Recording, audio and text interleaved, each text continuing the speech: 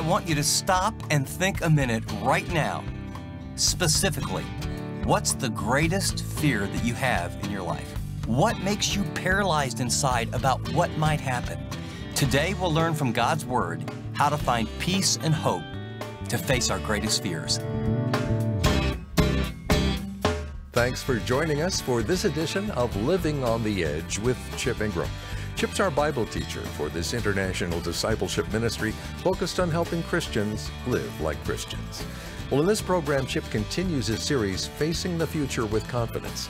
He picks up where he left off last time in the book of Joshua, highlighting the story of a man who had a lot of reasons to be afraid. Hear how instead of caving to his fears, he trusted in God's goodness. And be sure to stick around after the teaching as Chip shares some deeper application we can learn from this Bible character's life. You won't want to miss it. Okay, let's get to the second half of Chip's message, How to Face the Future in Times of Uncertainty. Courage isn't the absence of fear. Courage is being scared to death and saying, well, I'll tell you what, to give the way I used to give now is a scary thing. Sure, it's scary, and do it. To take a stand publicly at a time like this is pretty scary. Well, sure, it's scary, and then you do it. To make Christ the number one priority in my life, in my school,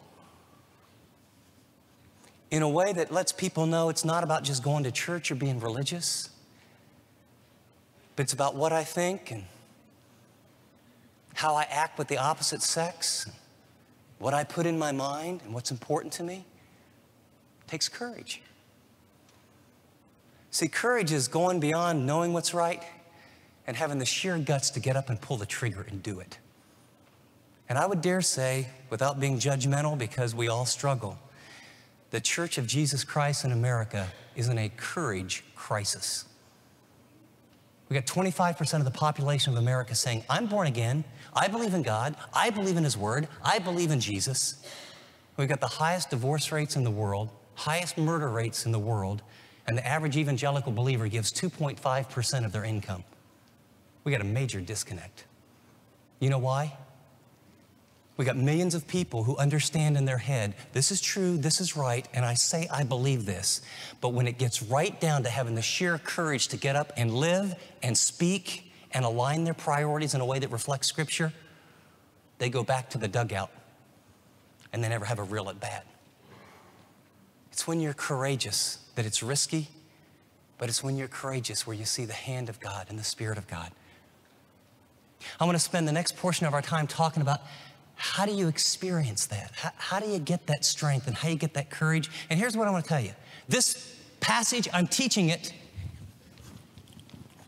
and I'm down here trying to listen to me and say, God, will you help me put this into practice? Because I'm in over my head.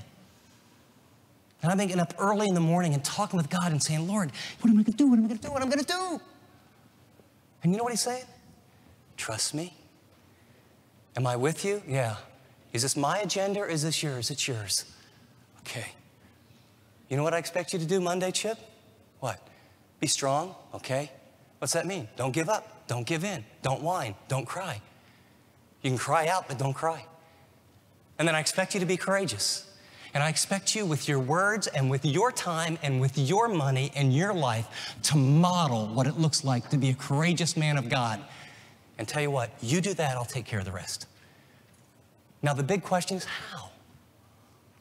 God didn't bring you in this building on this day for just like no reason.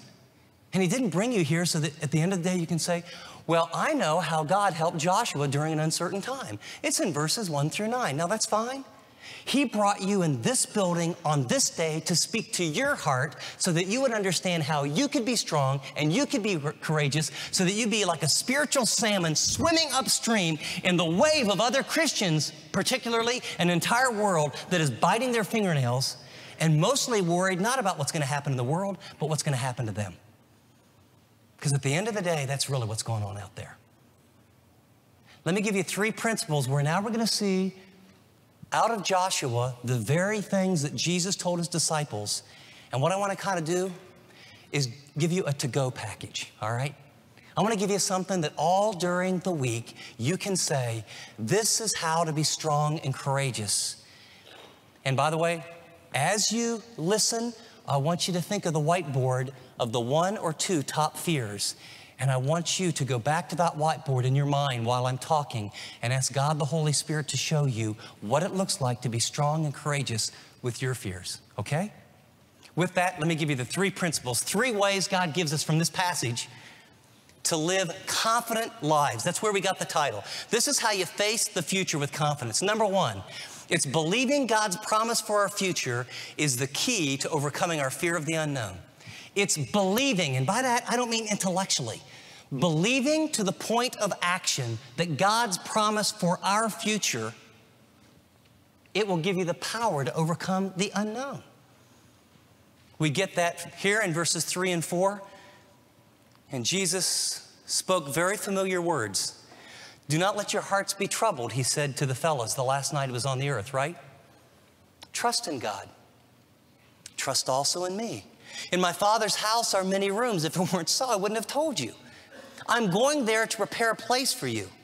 And if I go and prepare a place for you, I will come back and I will take you to be with me, that you may be where I am. You know those early apostles, what was their fear? What was their fear? Wasn't it the unknown? I mean, how's this going to pan out? The Romans, they're chasing us as it is. The Jews, they'll probably kill us. That's why they went and hid. What did Jesus say the last night? Your future is secure. It's a done deal. Jesus said it over here. God said to Joshua, look, Joshua, yes, the Jordan is at flood stage. It's wider than ever before. It's deeper than ever before. It's impossible to get across. I want you to know on the other side, it's a done deal. Here's what God helped me see. Chip, do you believe in heaven? Oh, yeah, I teach it all the time. Oh, you do? Yeah. So if I would choose, since I'm God and I'm good and I'm sovereign and I'm in control and I love you and I always have your best, even if I would choose to take your wife home and take her to heaven, do I have the prerogative to do that? Well, yeah. So worst case scenario, let's play out the worst case scenario. The worst case scenario is I take your wife to be in heaven. You live out your life. I give you strength with your children. I do an amazing thing in your life. And then later on you die and you're with me and you're both with me in heaven. Let me get this right, Chip. That's the worst that can happen. That's right, Lord. Then what are you afraid about? Unless, Chip, you're really not concerned about me and you don't have an eternal perspective and it's not about me and it's not about heaven and you just say you believe that and it's just a little intellectual game you play, if that's real, it's a done deal, right? Can you trust me? And when you start doing that, it produces a strength and a courage. Until you die to this world, until you really die to this world, you're really not worth much to God. I remember being in China, Pastor Lamb, 25 years in concentration camps, and then another 20 years in prison. 78 years old. We went through back streets, and he has an underground church of about 1,000 people, and we spent some time praying and talking with him. He said, yeah, 2 nights ago they came and they roughed me up again. And they got in my face and they tried to threaten me. And he said, I just laughed at them. I said, you put me in prison, the church grow. You put me in concentration camp, church grow bigger and bigger. Go ahead and kill me. Watch what God does. You know what Pastor Lamb knows? Worst case scenario, he's going to heaven. You know what? I meet some Christians that they think going to heaven might be just the worst thing that could ever happen. The way they prioritize their time, their money, and their focus, you would think the worst thing that could happen is they could die and spend eternity in the presence of God with Jesus. That old little hymn, this world is not our home, we could use to get introduced to that at the heart level. And until you draw the line on that and believe it, you will be paralyzed by fear. And you will spend all your life trying to hold on to that which Jim Elliot said you cannot keep, and failing to give that which you cannot lose. The key word here is hope, and it is a biblical hope. You know, we hope it will be sunny tomorrow, at least I do. We hope the economy will bounce back. That's the way Americans use the word hope. That's a fine word. We mean wishful thinking. When the Bible uses the word hope, it is about a future event that is unchangeable and that will happen because God said it based on His word and His character. The fact that Christ is returning, biblical hope, anchor of your soul. The fact that if you are in Christ, you can know 100% of the time, any moment when you die, you'll be with Him. That's hope. That's hope. That changes your perspective and how you live. The second key to developing strength and courage is appropriating God's power for victory to overcome your fear of failure. We see it in verse 5, verse 7, verse 8. God said, I'll give you power. You go into battle, no one's going to be able to stand against you. Did you notice how God told Joshua to learn to appropriate it? This book of the law shall not depart out of your mouth. You know what He was telling him? He was giving him the means, the how-to of gaining spiritual power. See, I believe with all my heart, because I've been there, that the average Christian really wants to break that habit with their tongue. The average Christian that has an addiction with alcohol or drugs, you know, they don't want to do it, but they just keep going back. The average Christian that has been sucked in over to porn on the internet and finds himself when no one's looking, you know, really checking out the magazine stands as they walk out of the grocery store or logging on late at night. They don't want to be there. The average Christian that's having all kind of conflict in their marriage and outbursts of anger and just, I'm tired of living this way. They don't want to live that way. But the average Christian does not know how God gives them the power to live the life they already possess. Now, I found it out by an accident. Now, it's all through Scripture. I just didn't know about it. I was a Christian about 2.5 years. And I came to a conclusion. Somehow, miraculously, God cleaned up my language. I didn't open a Bible until I was 18, played basketball and baseball in high school and college. And so I ran with a group of guys that we talked in a certain way and lived in a certain way. And wow, I just started reading the Scriptures in the morning and the night, and God cleaned up my mouth. And I saw multiple changes, but there was one about 2.5, 3 years into my faith that I realized, I just came to the conclusion, I guess you can't lick this. You have it forever. And then I got around some older Christian men, and I would poke around to try and find out, and I realized, they're faking it too. And most men, whether they're 14 or 24 or 84, will tell you that the battle of your life and your spiritual life is to overcome lust. We're bombarded by the media, and it doesn't mean we don't love our wives and on and on and on. But I'm telling you that I'm a Christian, and I'm in the Scriptures on a regular basis, and I don't like what I'm thinking, and I don't like how I'm looking at women, and I don't like the guilt, and I don't like the condemnation. I promise God I'll never do it again, and I do it again, and on and on and on. And I can't lick it. And so I just realized I'll be like all the other Christian men I've met. I'll fake it. You just kind of be nice, and you feel guilt when you pray, and there's no sense of power, and you just live this double life. I had my roommate going to a parachurch camp, and he was going to live on a college campus, and he had to memorize 60 verses. The Navigator's topical memory system. He had to have them memorized, know them flat, cold, completely before he could get in. And at that time, being the loving, committed, pure motive roommate that he had, I decided for absolutely no reason other than if he could memorize 60 in 4 months, I bet I could do it in 2. My motives were 100% carnal. I'm going to show him up. In fact, he spent $5 back then and got these little cards. And when he left the room, I took all of his cards and I wrote down all the verses. And I thought 2 or 3 verses a week. Hey, I'm going to memorize 1 every day. And by day number 4, I'd already forgotten verse number 1. So I thought, okay, I'm going to memorize all these and I'll review them every single day so I get them down cold. Well, I had a psychology professor who God placed in my life to really help the sanctification process bloom. He was so boring. I had almost an hour every other day to review my verses behind my psychology book. And so at day 28, I got 28 verses down cold. And I've never memorized a verse in my life. I don't know anything about your mind being renewed. I don't know how God takes the Spirit and the Word of God, plants it in your heart and transforms your life. I don't know any of that stuff. All I know is I'm on my way to where all the basketball players ate lunch, below the girls' dorm. It had 500 or 600 girls in it, and we would sit as a basketball team, and they would file by, and we'd rank them 1 to 10. And I'm ashamed of it. It was just, okay?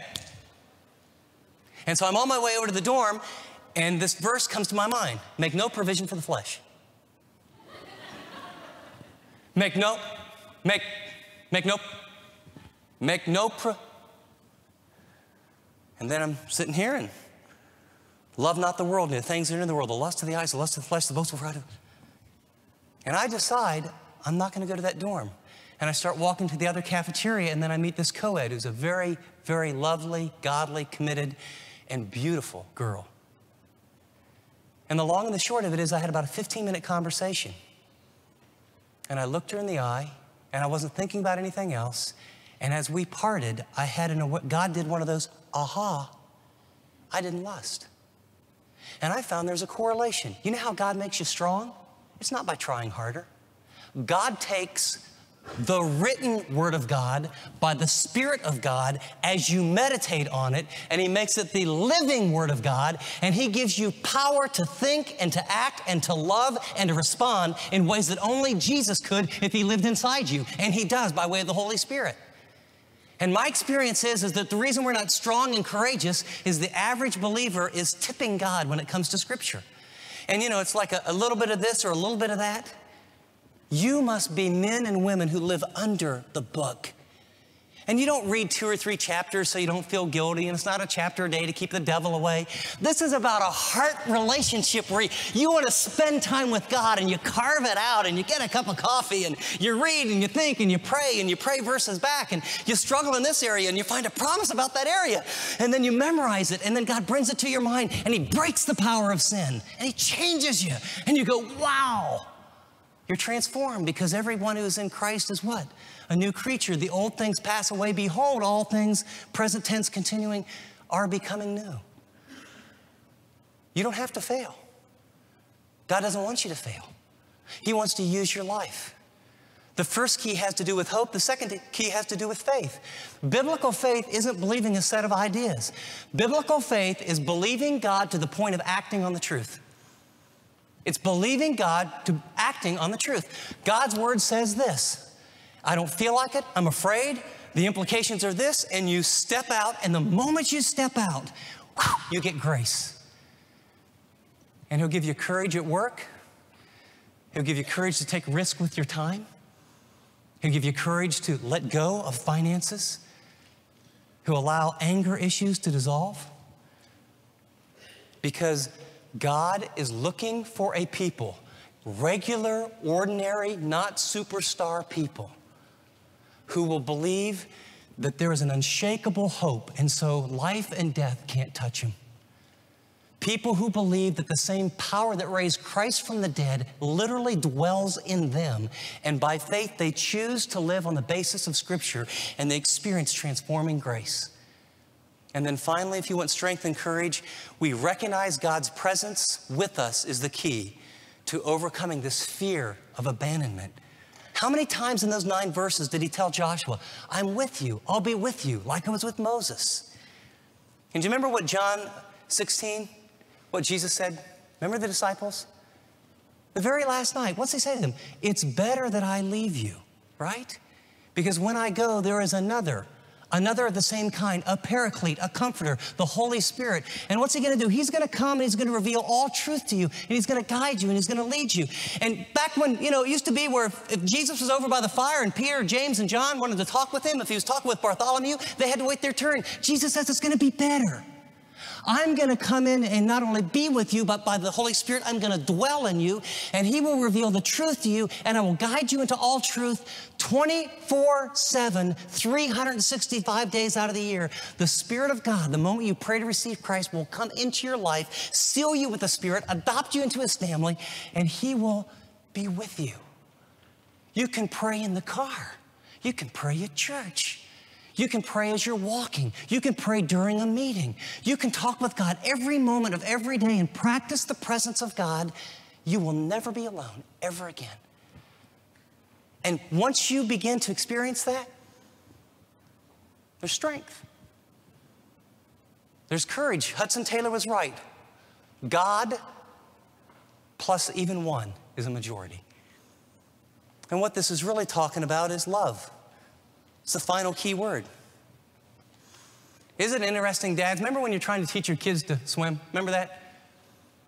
I did it in some not very smart ways. I had my kids get on boards that were way too high early on. It's a joke in our family. But you know what I learned? I learned if I would get them on the board and I would jump down into the water and say, come on, honey, come on. It's okay, son, go ahead. And if they could see me, even though they were fearful of the water, if they knew I was there, I'm 4 for 4. Every one of my kids did this. And when they did, they went under for just a second, and then I put my arms around them. Why? I'm their dad. I love them. I will be with them always. I will never, ever leave them or forsake them. And I'm just a human dad.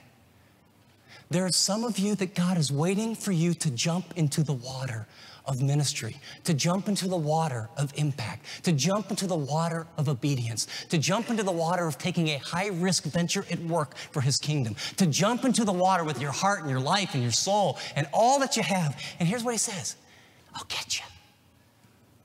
I'll get you. I love you. I'm for you. I died for you. The same power that raised Him from the dead not only dwells in you, but He that spared not His own Son, how will He not with Him freely give you all things? You see, when you have a hope that can't change and you live by faith that's acting on God's word, and there's a God who's all-powerful, all-knowing, sovereign, and you're the object of His affection, you can be strong regardless of your circumstances, and you can step out when you're scared to death, and as you do, you will meet God. And my premise, and I think the truth of Scripture is, the Lord is waiting for a generation of Christians, beginning with the person who's sitting in your seat, since you have 100% control of that person's thinking, to step out and believe that He wants to fulfill divine purposes first in you and then through you.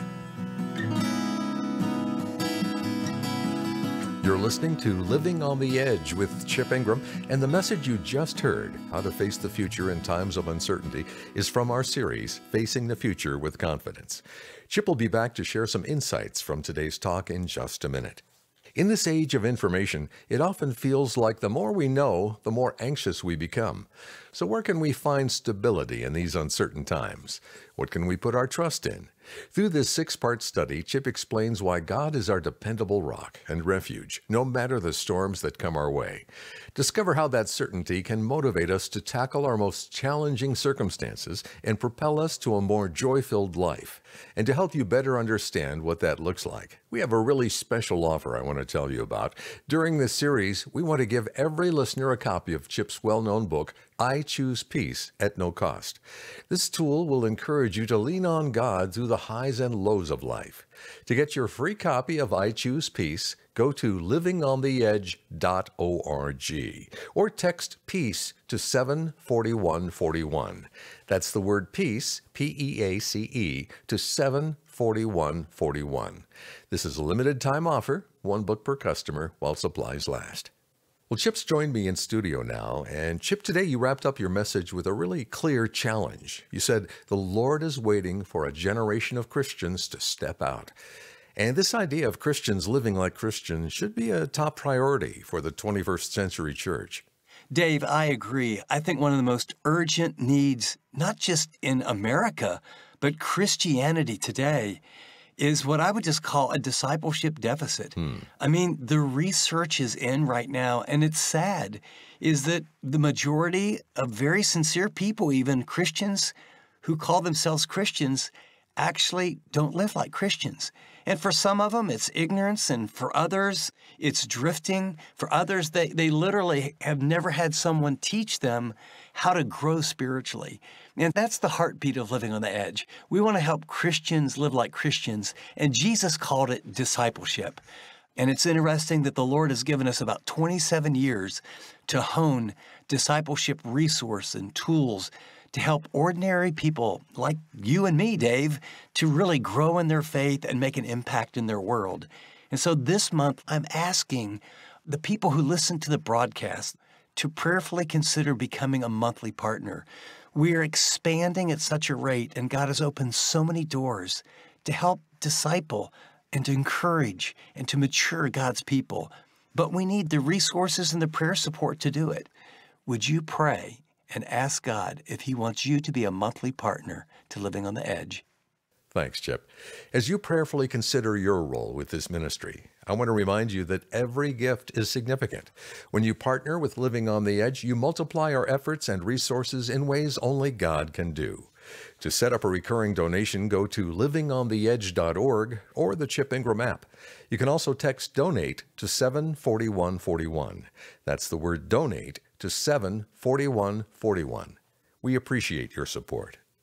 Well, with that, here's Chip with his application. As we close today's program, I would remind you that Joshua was in the midst of a major transition in leadership. And these are the words that God gave to him. And then I would take you to the Lord Jesus and the words he gave to his disciples when there was going to be a major transition in leadership. In both places, he says, don't be afraid, be strong, be of good courage. And then rooted in his word, he says, there's hope for the future, there's power for the present, and there's my presence in the midst of it all. But what I want you to know is that that just doesn't happen by osmosis. God makes those promises in his word, and his word has to be digested and applied in the context of authentic community. And I just know there's many of you listening to me right now, you are really afraid and you want to do what you just heard God say in his word, but you're paralyzed by your fear and you don't know how to get out of it. I want to tell you, open your Bible, read Joshua chapter 1. Open your Bible today. I mean, in the next few minutes, and read John 14 and listen to the words of Jesus. And then you got a phone, text someone, call someone, stop with someone before this day gets over and say, you know, I heard today that God wants to give me courage. He wants to give me hope, that he's made promises, that his presence is available. Would you pray with me? Could we just bow our heads right now? And you might even say, I'm not very good at this, but let's just talk out loud and cry out to God. And here's what I will tell you. He'll meet you. He loves you. He's for you. In fact, the older I get, I begin to see that God actually allows these times of transition, uncertainty, pain, circumstances to do something in us that we probably would never do on our own. Create a level of need that drive us to pursue him like never before. And the promise he makes is seek the Lord that he might be found. Call upon him while he is near. Can I encourage you today, maybe the greatest day in your life, to seek him with all your heart, to call upon him. And here's the promise from God's own lips. I will be found by you. Reach out. Let him love you. Thanks for the encouragement, Chip. And as we close, if you are walking through a difficult or painful season right now, we want you to know we care about you. So if you'd like someone to pray with you, call us at 888-333-6003. Or if you prefer, email us at chip@livingontheedge.org. That's chip@livingontheedge.org. Or call 888-333-6003. Well, from all of us here, this is Dave Drury saying thanks for listening to this edition of Living on the Edge.